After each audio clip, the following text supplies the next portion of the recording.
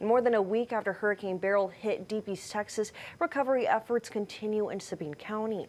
At the Holly Park Marina, cleanup and recovery is moving slow. KTRE's Vanessa Johnson has more on the roadblocks and the progress made so far.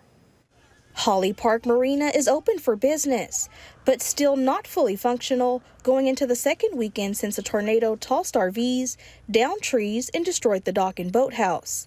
Lisa Greer McDaniel says about a quarter of the park is still being cleaned. It is progressing slowly.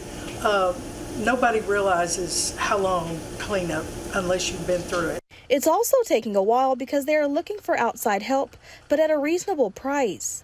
McDaniel says they are taking a hit financially. Some of their main attractions, like the marina, are a total loss, making it hard to get bookings since they are now limited on activities. After July 4th, we always expected it to be slower. School starts, kids are back in school, but we still had folks that were using the rest of the summer to get their families somewhere and get a last vacation. There's a lot they still have to do. 4 damaged RVs need to be removed. Debris needs to be cleaned up above ground and in the swimming area, and of course the rebuilding phase.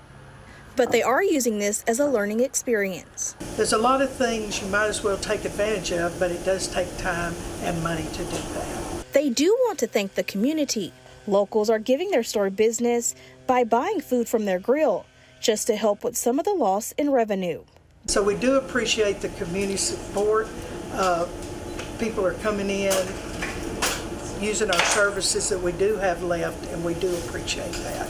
Vanessa Johnson, KTRE, East Texas, News 9. McDaniel says they will have to use a loan to help with repairs. They are currently working on getting a trash bin for debris.